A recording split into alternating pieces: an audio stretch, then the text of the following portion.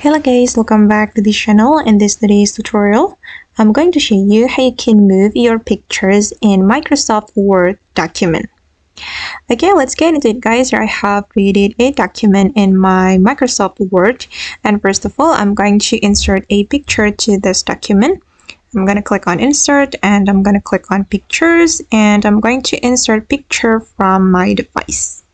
I'm going to open my download folder and I'm just going to insert this picture. Okay, and I'm going to make it smaller. And I'm going to try to move this picture, and as you can see, the picture cannot be moved. And I'm going to show you how we can move this picture to anywhere in our document.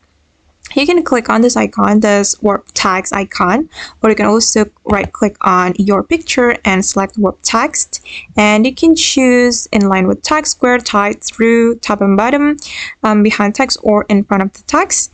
And I'm just going to select this one.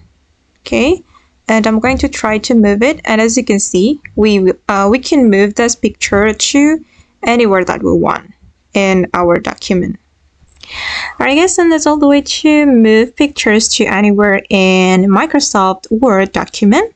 I hope this tutorial will be useful for you. Thank you so much for watching, and see you in the next video.